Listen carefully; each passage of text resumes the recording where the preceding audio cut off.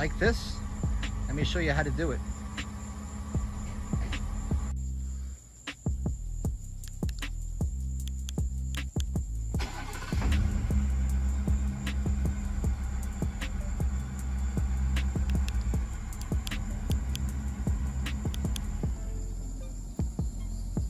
So if you thought that sequential turn signals were not for trucks, you're going to learn something in this video, because this thing is going to get this brand new 60-inch length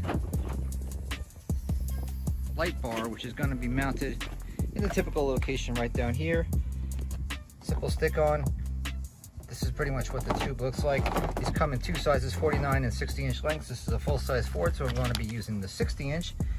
And these are the functions. Pretty exciting, right? Directionals, which is sequential, so it does like the kind of deal for the left and the right. Running lights, brake lights, reverse lights, which should be super bright, because look at this thing. This thing's got a lot of lights on there, lots of diodes, and this double flashlight. We'll see what that's all about. 5 patterns. I'm going to be hardwiring it into the corners to avoid CAN bus errors, because in my last video, if you saw it, I'll put a link to that video on my 2017 F-150 XLT Sport. It gave me a CAN bus error. This one here, I'm going to pull this light fixture out. I'm going to get my right turn, my brake, my parking lights, and my reverse from here, and I'm going to run a lead over to there to get the left turn signal. Now, in case you were wondering, you can actually take these lift gates, you can pick them up and you can lift it up and out, but since this one here has ton of wiring and cameras and a bunch of other stuff, and I'm just going to leave it be. I'm just going to close up the gate, and there's plenty of room, you can see, to access everything in here that I need to get. First I'm going to clean it, then I'll adhere it. Of course, the fun part, which probably everybody wants to see, is the wiring part. One small detail I like to share with y'all. Over here where it says green is your right turn and yellow is your left, that's not right. Yellow is your right, green is actually your left, because I powered it with my power probe over there. And I was like, why the hell is it, if I put on the left blinker, why the hell is the thing blinking on the right? Go figure. Otherwise, it looks pretty damn cool. I'll show you. There's with my left blinker on. Notice over there is my left blinker, and the right thing is going. Oh, I love Chinese tooling. It's the best.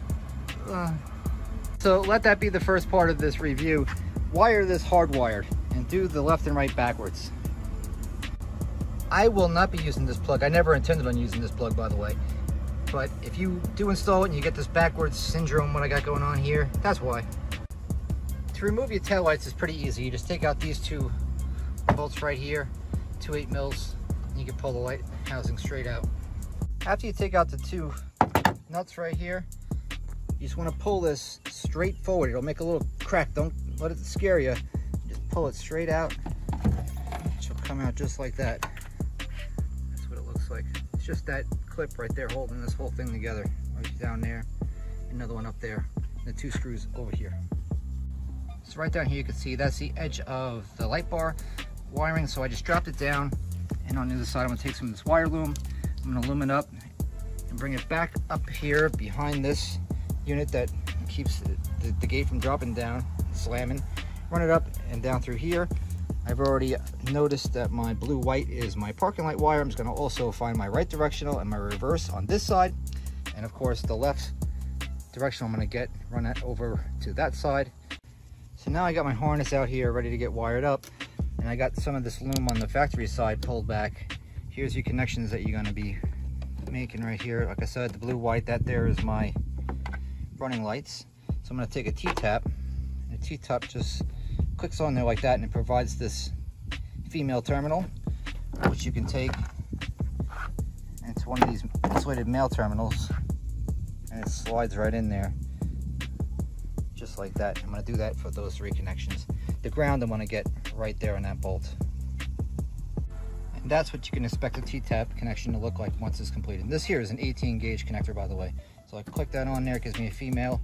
Insulated male goes in there like so. So here's our completed wiring. We have the ground here. Here we have the running lights. This is my reverse. This is a green, like a green with a brown stripe. The blue-white, that's your running lights. Then the green with the orange, that's your right directional signal. And we should see all of that. We should be able to see all that right down here. And we do. Well, that's good. All right, there's your final connection. That is the gray with the red stripe. That is your left turn signal wire right there.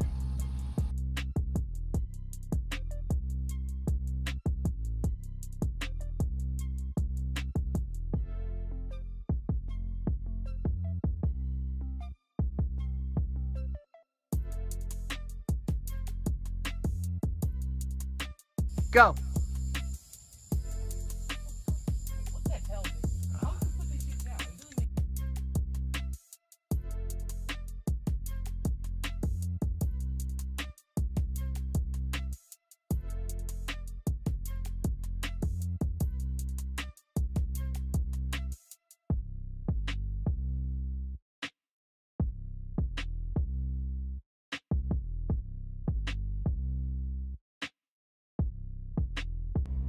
Going directly to the lights when I grab my power,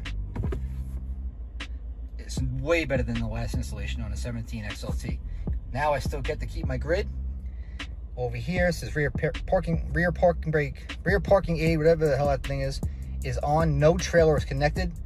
No errors, no problems, no CAN errors, nothing. Beautiful. Just beautiful.